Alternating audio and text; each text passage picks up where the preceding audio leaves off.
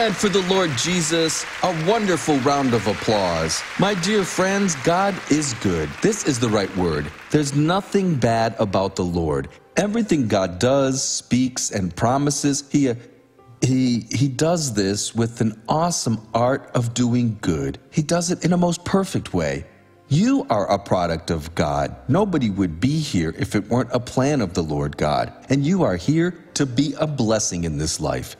If things have not been going fine for you, do not blame God. Blame your lack of understanding of the word of the Lord, because when we don't understand what the word is telling us, then we stumble. We do not receive what the Lord has in store for us. And the Lord God has a lot to do in your life.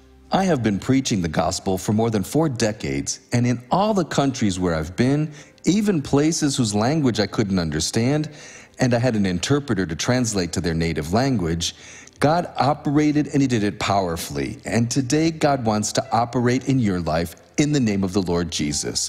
One time in Japan, they handed out a flyer, and it was in Japanese announcing a meeting. It explained that God used me, you know. And then a Japanese man went there. And when he got there, before the service started, he said, "I want to speak with Dr. Suarez." They said, "He hasn't arrived yet." But why? Because it is written in the flyer that this man called Jesus can heal, but I don't know who Jesus is. But I am sick, and I want to be healed. So they asked the man to wait, and when Dr. Suarez arrives, he'll hold the meeting. He arrived a half an hour before the service. He sat down, more people started to arrive, the venue was packed, and when I arrived, I did exactly as when I arrived here. I greeted all the attendees, I preached the word, God blessed us all, and at the end of the service he asked, "Where is Dr. Suarez?" He's already gone. Oh, that's too bad, but please tell Dr. Suarez that this Jesus does heal. He healed me, and He's good. The Lord Jesus is good, friends. He is the word of the Lord that we're showing to you. Do you want to see a beautiful miracle of His? Show us the testimony in the name of Jesus. And you, ma'am, what happened to you? Dr. Suarez, I had a nurse give me a massage before I left home because it's been a month that I've been crippled. My friends can bear witness about it. I live in another city, but sometimes I come to this church and I've been limping. How were you walking before? Show me. I walked like this, dragging my leg, the crippled But now you've been healed? I had 7 surgeries. Is it over? Yes, it's over. So let's walk a victory lap together. Come along with me. Do this now. Here we go. All right. Oh, hallelujah. I was ill for a long time. It's all gone? It's gone, thanks to God. Oh, I've taken possession of my blessing. Let's clap for Jesus, brethren. Dr. Jesus is really good, folks. He excels in every specialty, and there is not a thing, absolutely nothing at all that's bad that comes out of His hand. The Lord does nothing at all that's not the best for you always. Rest assured that He wants to bless you. In Psalm 119, verse number 118, there's a message here for every person who despises the precepts of God. And what happens to those people? He knows and she knows what they have to do in their lives. They have already learned through the Word of God what is wrong, what they should not do ever again. But sometimes they do. They are knowledgeable of what is right, what they should do, but sometimes don't do it. So they are despising the statutes of God, the precepts of the Lord. Let's read what is written. You, speaking to God, reject all those who stray from your statutes. Psalm 119, verse 118. So what is the message here? Every one of those who thinks that they know what to do, but they don't do it, these people are committing sins consciously. They are doing much worse. They are aggravating the Lord God. They're doing even more than that. They are shunning God from them. Therefore, what does God do? God rejects those people. I truly believe that no one in their right mind would say, "I want to be rejected by God." Never. Who is the Lord God? Is God the founder of a religion? No, God has no religion at all. God has His holy word. Men have created the most assorted kind of religions, and one attacks the other because they don't fear the Lord. Those who fear God preach the word and help people live according to it. Those who fear the Lord are not attempting to lead a group as a manipulated mass. He simply leads them to the knowledge of the truth so that people can understand it. But when people reject God, they will become rejected too. You reject all those who stray from your statutes. They know what they are, but they stray from them. And what else? For their deceit is falsehood. That which they deem to be right, which is deceit, is actually falsehood. It can only be the truth when we turn to the holy word of God, and then the word blesses us all. I'd like to pray with you now. Here and those who are at home, bow your heads and close your eyes. God, we enter into your presence. We don't want to be rejected. God, that's why we have to understand every one of your statutes, because we have to walk in the light of your holy word. God, even if those people don't fully get it, that which they have understood, they are trying right now and striving to walk according to that truth. It's the only way that they will be able to walk free from any evil onslaught. God, I pray for these people who have a serious hip problem. It's in the left side of their hip, Father, on the back side of it. God, the pain is radiating. It must be the nerve of that person's leg, and they feel great pain in their thigh. These people are suffering, but no matter what the problem is, I will send that evil away. As a minister of God, I say, evil, go away in the name of Jesus. And amen. And there's another miracle for us to watch. Roll that tape, because these miracles cause us to awaken. Roll the tape in the name of Jesus. What's your name? Maria das Graças. What couldn't you do before? Well, I work as a homemaker, and when I tried to raise my arms, I couldn't. I had pain here and in my neck. How long has it happened? More than a year. More than a year? More than a year. Can you raise your arm now? I can raise it all the way up now, thank God. Let's clap for Jesus. Thank you, Jesus. He does everything well, brethren. That's why we have to believe in him. Now, speaking of blessings, the Lord God is a God of wonders. I want to meditate with you on Acts of the Apostles, chapter 19, verses numbers 11 and 12, for you to receive your blessing. It is very beautiful. The Lord God, through the Apostle Paul, worked the most extraordinary miracles. Let's see what Luke, the sacred writer, called the beloved doctor by the Apostle Paul himself.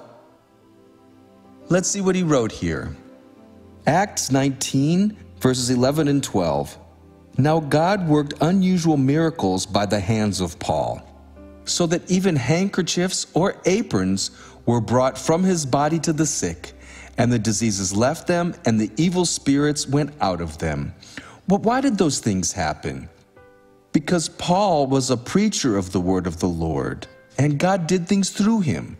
My brethren, God created certain mechanisms to bless us that we have to respect. The Lord Jesus approached John the Baptist, and John was baptizing people. And when John saw him, he almost fainted, because before him was the Savior of the Word. And John also was a prophet. He saw what was happening.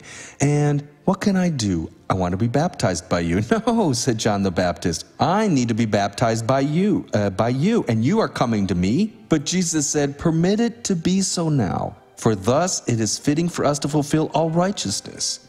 Then John the Baptist allowed him.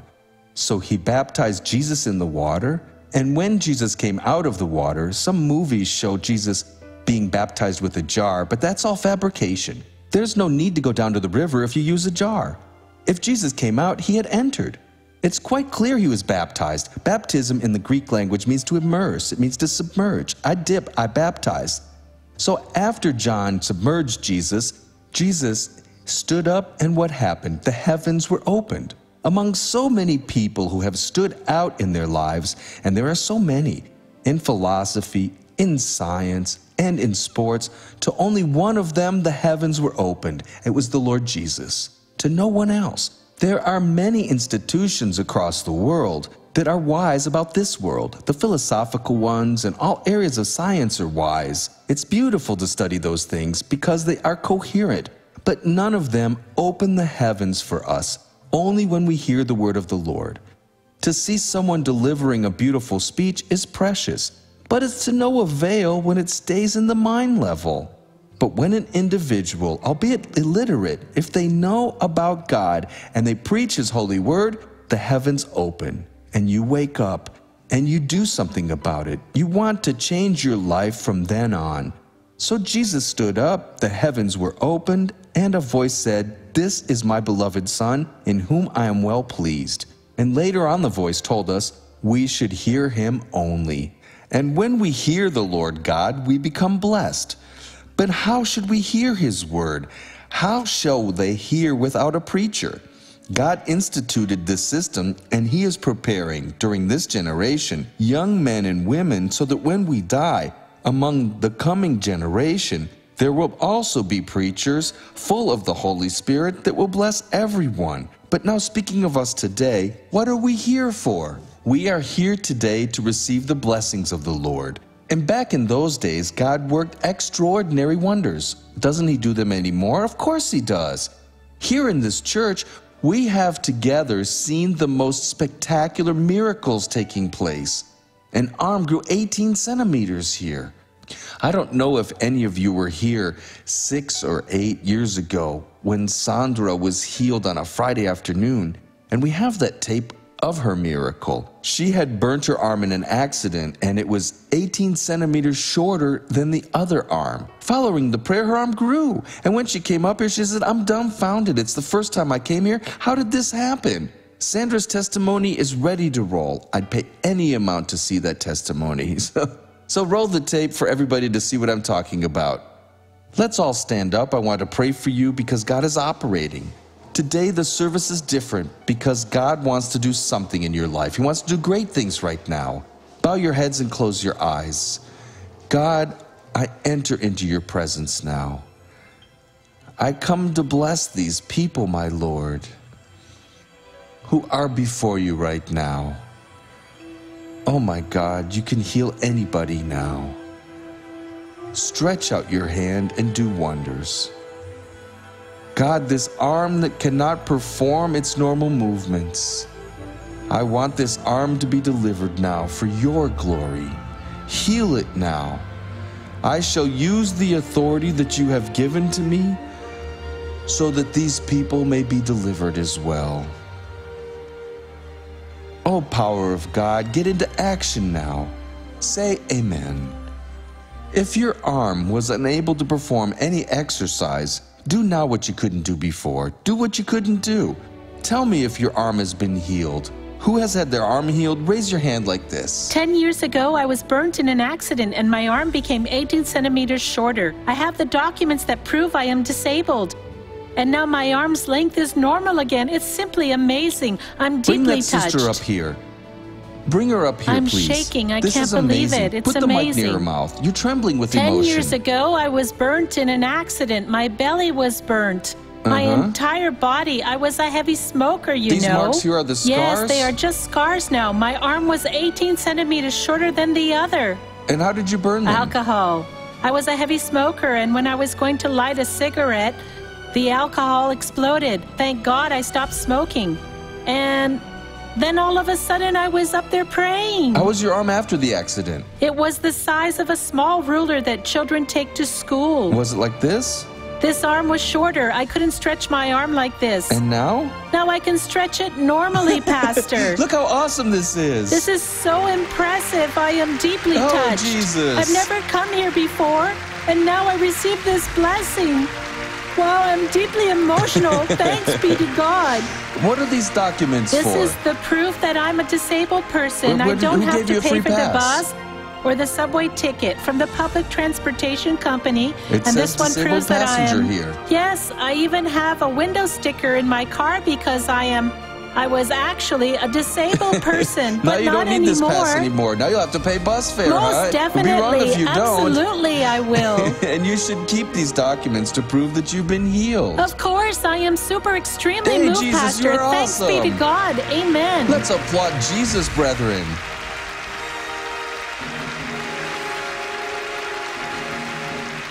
My friends, what you will hear in the verse 32 of Psalm 119 is important. Some people walk very slowly in the path of the Lord. Come to your senses and stop wronging yourself. The psalmist wrote the following: I will run the course of your commandments. God doesn't want you walking around like a turtle, receiving a little blessing occasionally. He wants you to be like a sprinter running in a championship race, where you are running the course of His commandments, the testimonies, and all the commandments that He gives to you. What commandments? For you to become a blessing. My friend, stop being a burden to your family, a burden to society, doing wrong things, causing damage and harm, causing people to look at you and think that God is evil. You must awake to the fact that you're included in God's promises and that you have to race. Where should you run, people? The course of the statutes of the Lord God, of God's commandments, the precepts of God, that which He guarantees that He has done and that He's giving to you so you can become a blessing.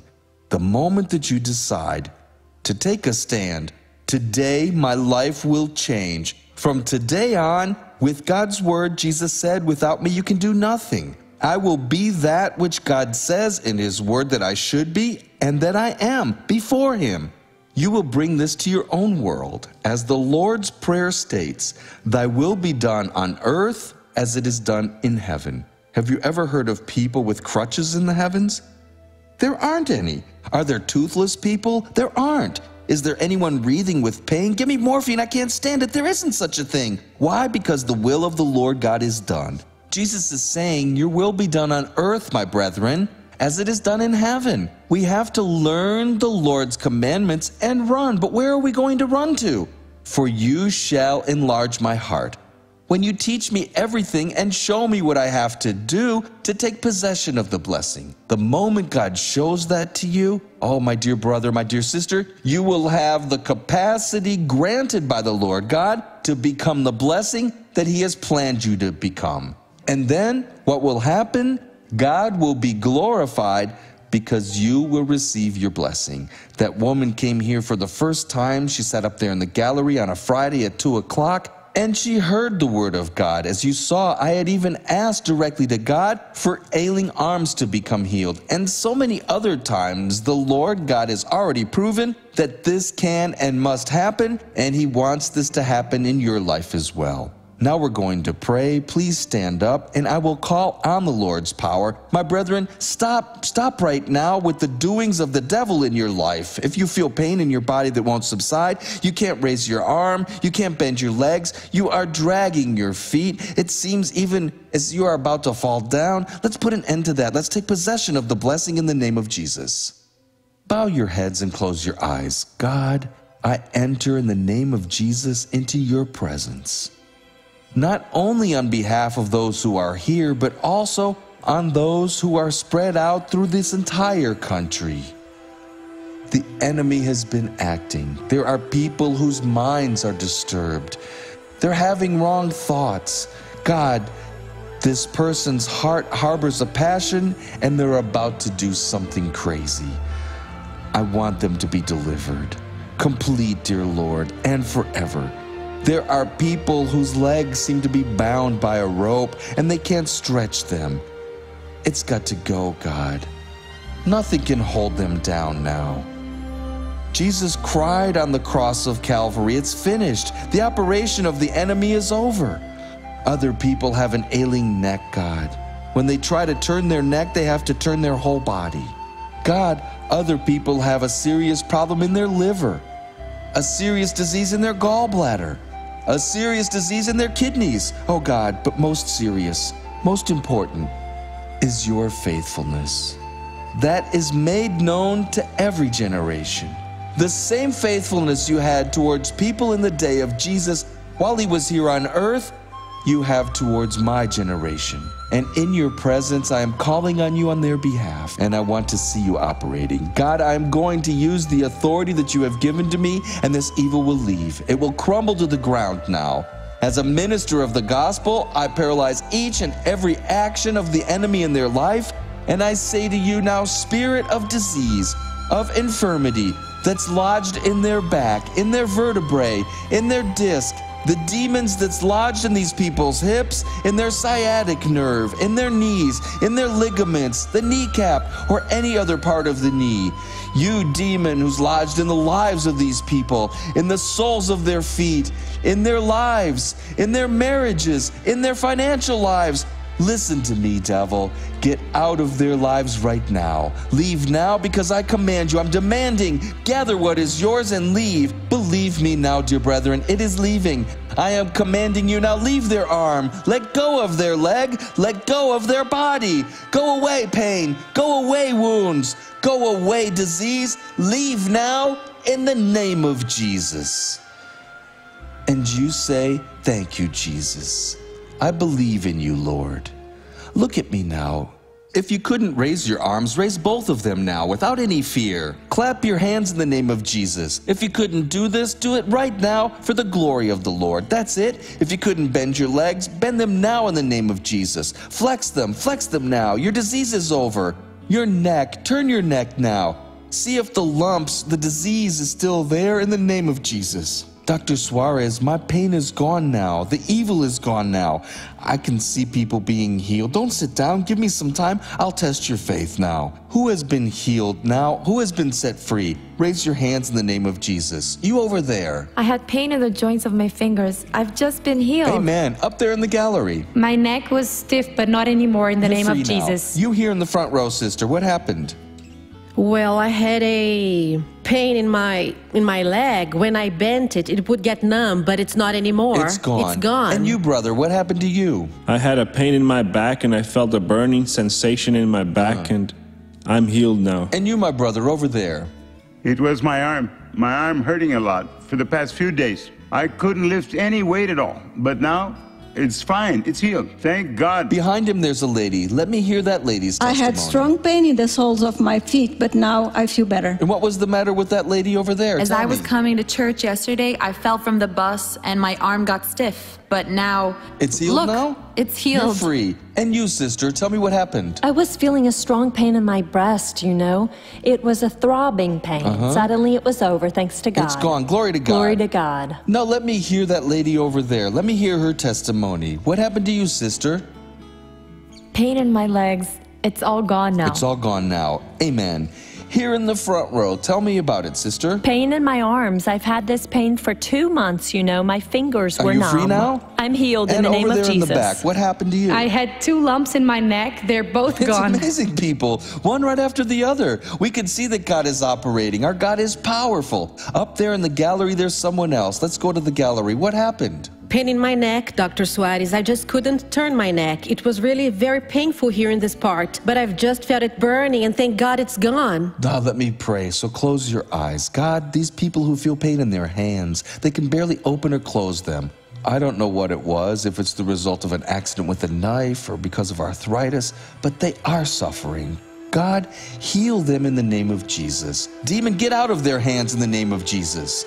Open and close your hands in the name of Christ. Tell me, can you open your hands now, people? Who had a problem with their hands in the name of the Lord? Raise your hand. What was the problem?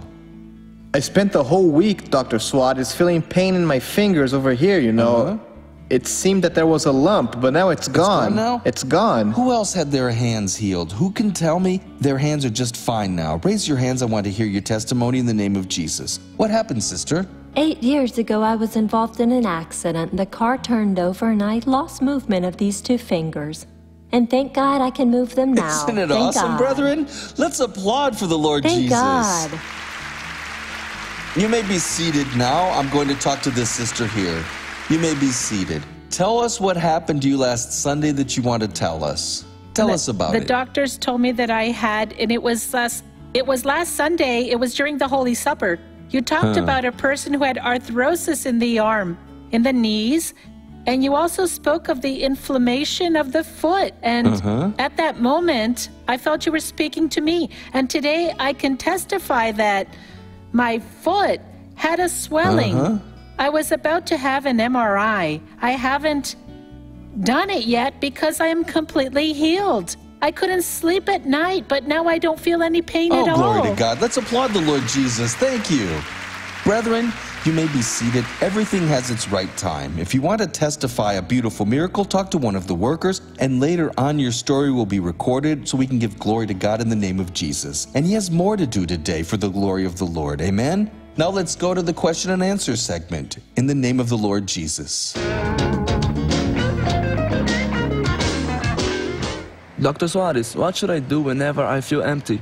Empty? Well, obviously I will say that you must become filled, but filled with the word of the Lord. You must harbor the word of the Lord. You have to pray and say, God, I'm a little sad these days. I feel empty, kind of lost. So open the scriptures. A message will pop up, so you hold fast to that. Don't ever let it go in the name of Jesus. Second question now. Should I give offerings every time I go to church? Some people don't understand the offerings and feel bad about it. Some people, before leaving home, they pick up a dollar bill and put it aside. This is my share of the money. But this $1 bill here I'll give is my offering. It's better not to even give anything. The offering is nothing but an expression of love. When people understand, they ask the Lord to speak to them about it. Because they know this, give and it will be given to you. Good measure, pressed down, shaken together, and running over, it will be put into your bosom. You come to church, the pastor is collecting, he can't charge. The church has an open door. All the services are completely free of charge. And then the pastor says, we have to pay the electricity bill, the water bill, or whatever bill it is. In our case, there are many bills because we're on TV. It's very expensive. Then we need people to help us financially, and God will touch their heart. If He didn't touch yours, then it's not with you. But if you can, you should offer the amount that God told you. When people learn that offerings are a blessing, they give it. It's one of the things the devil rises up against in the church. The devil doesn't want in any circumstance for the people of God to be blessed. So when you feel that and your heart is touched, it's called heave offering. God speaks, you feel it, and you give the offering. Let me pray now for those who are watching from home because the program is ending in a few minutes. Beloved God, what a festival of blessings we have witnessed today. So many people are at home now, and some of them, God, they just cannot get out of their place. And they are coming of age, and along with them, the health problems too, and they're not being able, God, to get rid of their problems. But you are a God who hears and answers all prayers. God, I join my faith with the faith of these people, and now I demand all evil to leave.